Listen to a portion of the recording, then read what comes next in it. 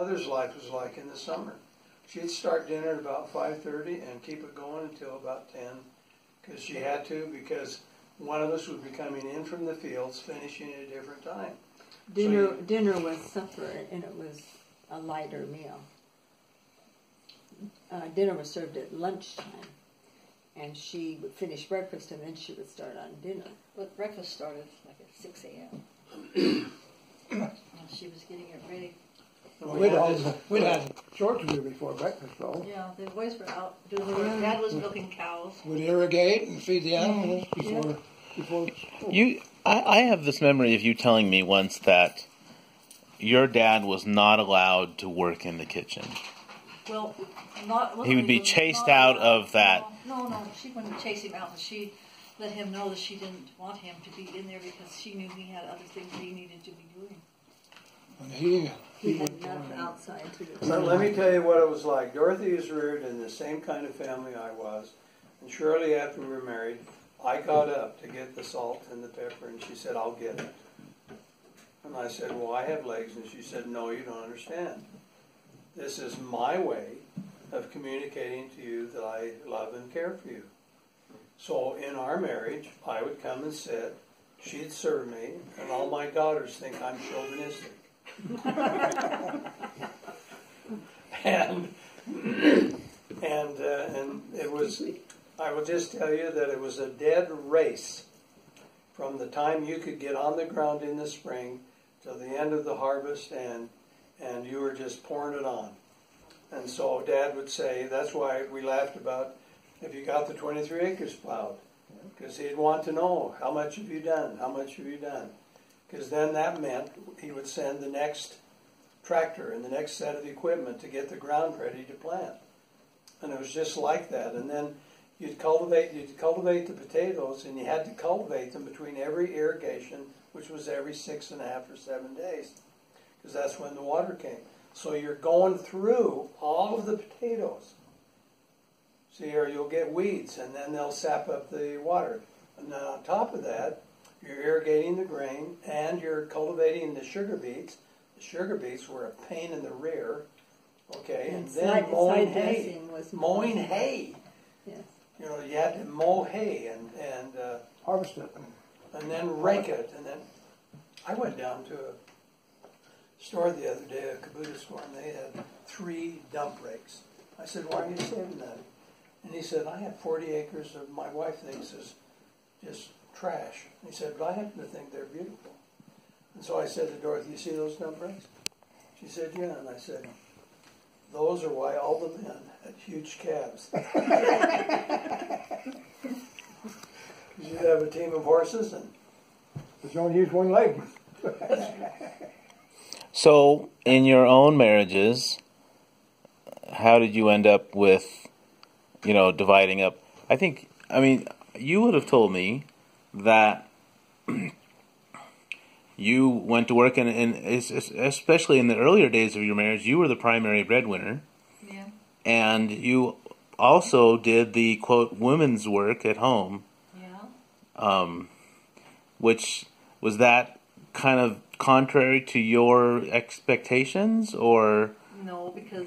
were all women at that point expected to... Well, women... Well, even today, I suppose. Not very many women worked then. Right. So I had to do the women's work and part of the men's that I could do. So your dad could go to school and earn what money he could. so our mornings were like this. She would take care of the milking machines, and had these big metal tanks that she'd wash them. My job was to clean out the barn. This is manure we're talking about. And to clean out the holding pens that the cows were in. And I used to look at her and think, because her hands would smell like the soap. Yes. Remember that soap? Yes, She smelled like it all day long. You want to know what mine smelled like? I tried like crazy just to get it off. I tried tomato juice. Our tomato juice was good. I tried vinegar. So did you just not think about gloves, or? No, we had gloves, but you couldn't keep it off you. And It was everywhere. Get in your it was clothes. everywhere. No matter what you did, nobody would sit by you in school. And you You had rubber boots and you're just slopping around in it.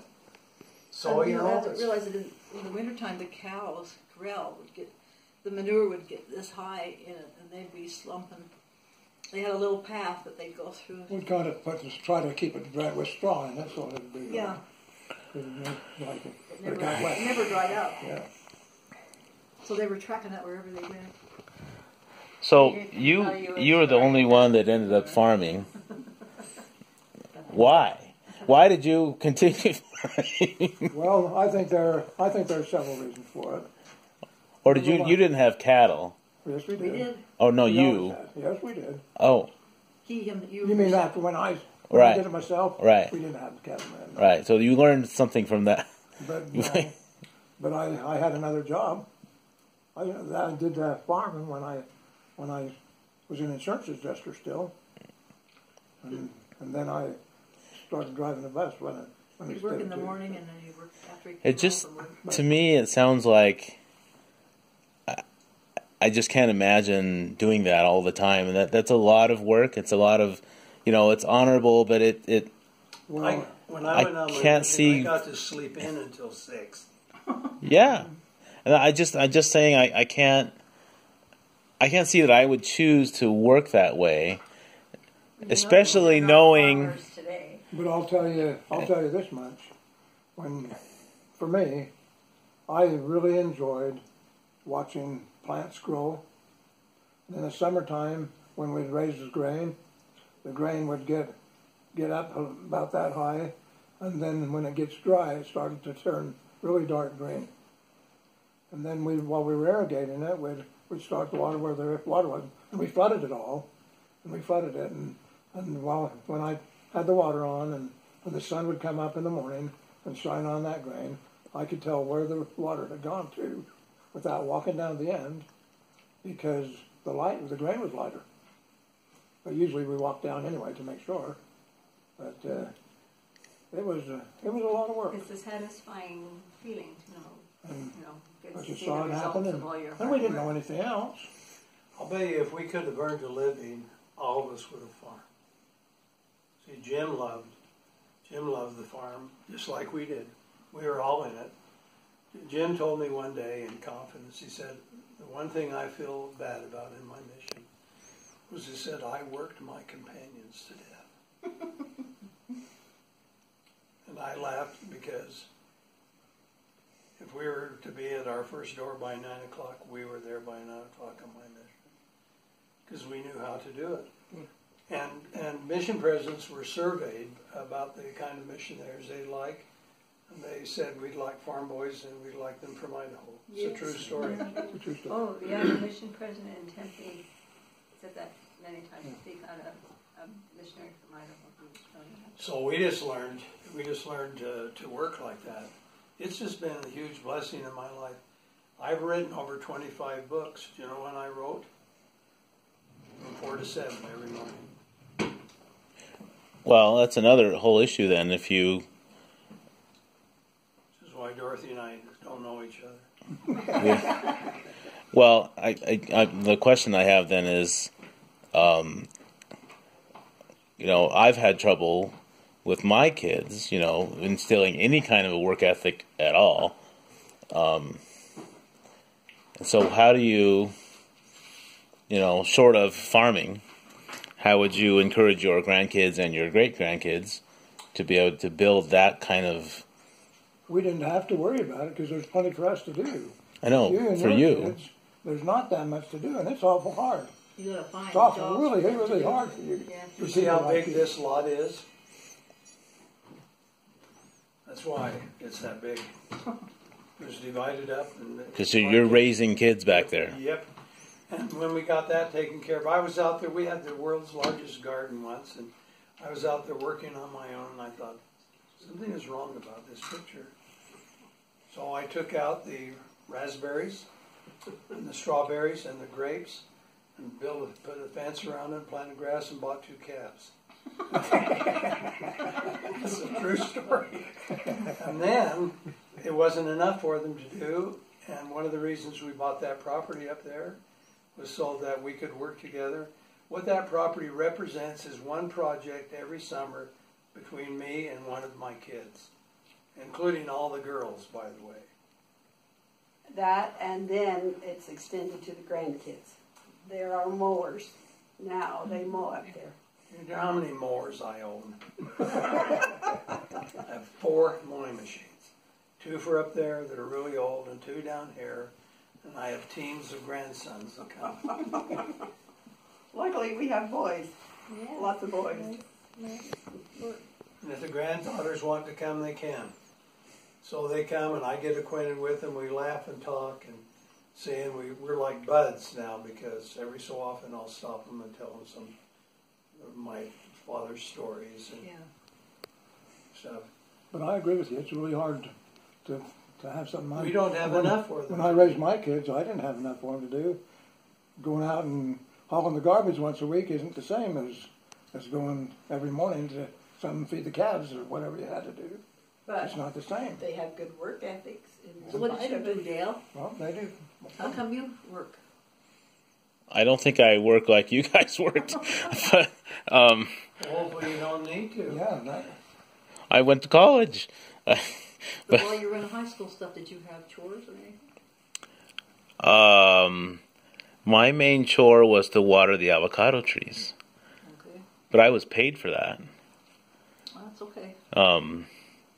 And that I don't remember that being overly strenuous. It was more about moving sprinklers around. That's what they had available. But you had to pay attention to them. And Well, I think that, I thought I was like earning my $20 a month or whatever, but if we talk to Dad now, he was very proud of the fact that he could hand that job off to me and I would just do it. yes. So Jim decides to build a new house, and he decides to build it in the middle of 10 acres with trees, fruit trees for all of his kids to take care of. That wasn't. They were all gone by They then, were all weren't they? gone. They do pick them sometimes for themselves. So I don't know. All of our memories are like that. He came home from his mission once, and we had this What was the second an time old you came? beet cart, and it had a chain at the bottom, and Dad would fill it up while he was waiting for one of the trucks. And then you could get the tractor who would load it, offload it into a truck. And one day the chain broke when it was full of beets, which meant that I loaded it all and fixed by it hand, again, that's right. and then loaded it back up again. You know what he said?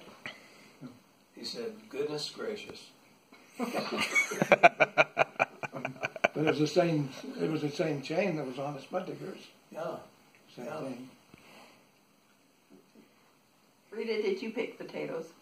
Oh, yes. I loved it. I mean, I didn't love the picking. I loved the money. Yes. That was where I got my Christmas money and my school I don't- clothes I money. don't remember getting paid for what we did.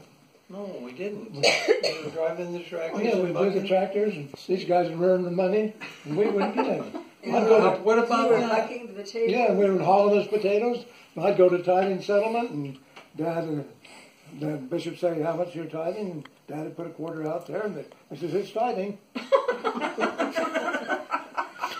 You I should don't bring. know You should have whether brought I got- potatoes I for don't know whether tithing. I got $2.50, but that's how much. Either that or a dime or something like that. That was my tithing. That's about how much money he had. Well, David, That's really a true story. You got the shaft. You were the oldest, and you got all the jobs. And I thought I was really good because I got to drive the tractors while you guys got to work. Yeah, you didn't have to crawl around on your knees on clods. That's right. But I made the clods softer by making them. What a good brother you are. Boy, that was something, wasn't it, those days? And I guess that's another reason why I liked what I was doing. Dad always treated me like I was a partner.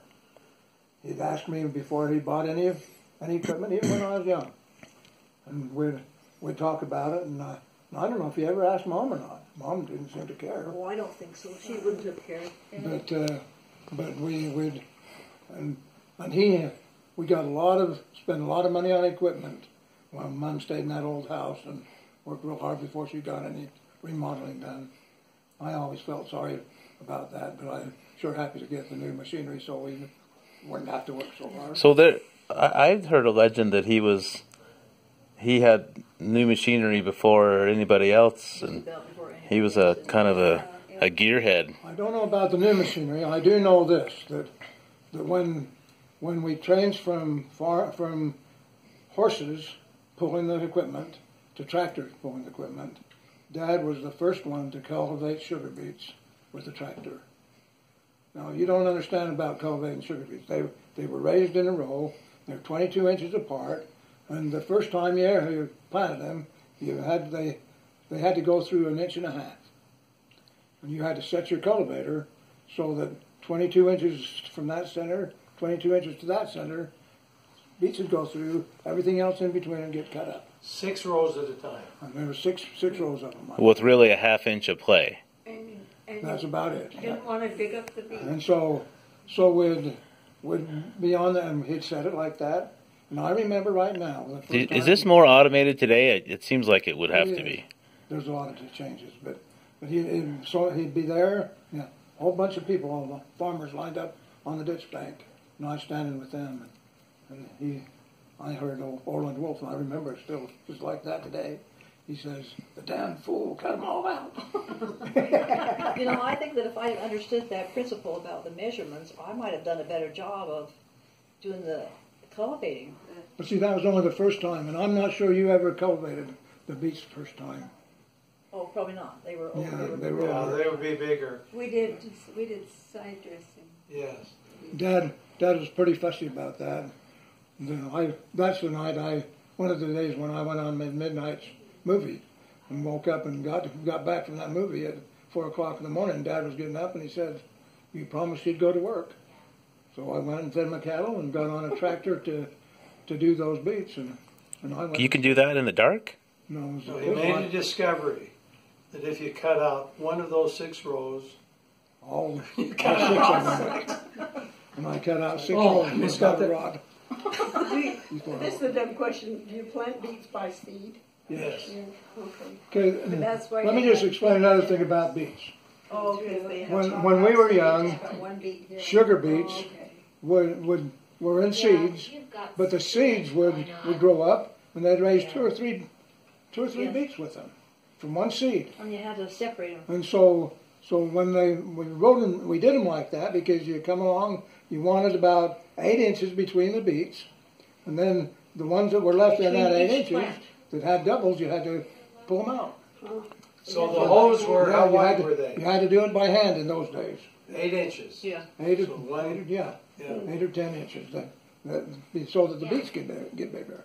Was that before thinning beets? That's what was thinning. What was the That was hoeing? thinning. That's what Why I did thought. we hoe? They used to do it with a Well, hoe. because you get the rest of the weeds out. Weeds out, then you hold. You could cultivate in between, but you could never get right That and close. good, and you cultivated them and stopped them in between, and then you'd go through and make the corrections that you missed while you're thinning them. I'm going to put you on. Do you have time if I put you on? Okay, just a minute. And then the education changed, and they made Can beets. They Kyle bred them or so Greg they'd tell just you a be story? one seed. Are you there? Yes. Okay. Everyone's listening. We interrupted David, but everybody's listening. Well, I feel like I need to say something really funny now, but I don't have anything funny to say. So, Sweet. We'll take a story. we're in St. George right now. I'm at the Gap looking for church pants for my son. So I apologize for the Gap background music here. But we were in the baptistry about an hour ago, and my son Cooper was baptizing our daughter. And I'm watching the witness up there, and I'm thinking, that guy looks just like Bud Griffin, about 30 years older, and from the last time I saw him. And I just kept looking at his profile, thinking, he looks just like I remember Bud looking. And when Cooper went, our son went in the water to baptize, we went over by where the witnesses were, up by where the witnesses, up on the stand where the witnesses are observing the baptism. I look over, and his name tag is Brother Griffin. And so I walked over and I said, "You've got to be Bud's brother." And he said, "Yeah, Bud was my brother." And I told him who I was, and he knew we were from Arizona, and we didn't get a chance to talk much, but I thought that was a real tender experience given Anne's passing this week. So it was great for me to experience, and I wanted to share that with you. Cool. Well, thank you. Thank you. I'm going to take you off speaker just a minute and walk around. But yeah, thank you.